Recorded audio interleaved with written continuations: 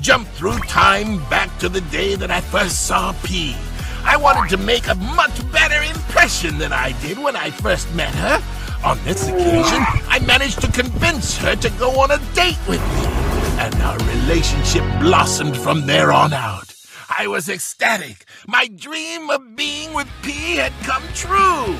We shared a connection that felt like it transcended time and space. We were inseparable. Wherever we went, people would marvel at how perfect we were for each other. Some even said our love must have been written in the stars. But unfortunately, fate had other plans for us.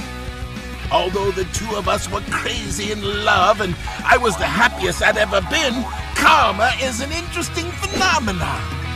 Our love and my happiness was short-lived.